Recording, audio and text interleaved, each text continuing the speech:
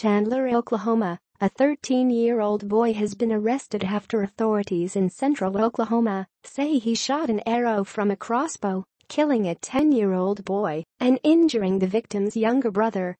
Lincoln County Sheriff Charles Dougherty says Austin Almanza was killed Saturday evening after the teenager fired the arrow, which traveled through Austin's body and hit Austin's brother in the arm.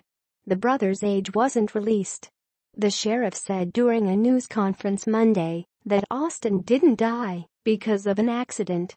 He says a dispute involving the three boys led to the shooting. He didn't release the suspect's name.